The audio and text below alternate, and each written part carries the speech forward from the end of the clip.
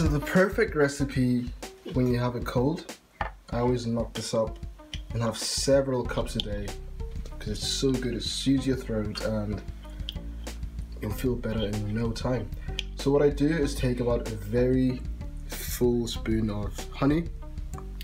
I put it in there. I need some boiling water.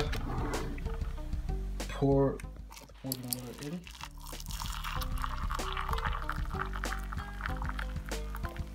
Okay, so the honey will melt in there nicely. Give it a stir so the honey melts.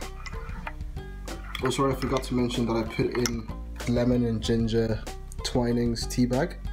So you just add the extra ingredients, the authentic ones, just to give it a boost and make it stronger. Next, we will take lemon, squeeze it in, give it a good squeeze. Oops, going everywhere. Give that a good squeeze like that. That's fine. Now we'll take some ginger. We're just gonna grate it in. You make it nice and fine so that it's easy to swallow and easy to. It just goes down nicely. Here. Put all that in. Oh, look at all that goodness. Okay, give it a stir again.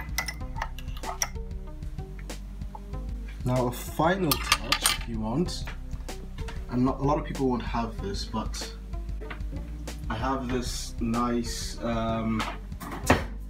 little tea spice. If I can find it. Okay, it's lost. Where is it? Having some technical difficulties. Having some technical difficulties. We've lost the spice. Okay.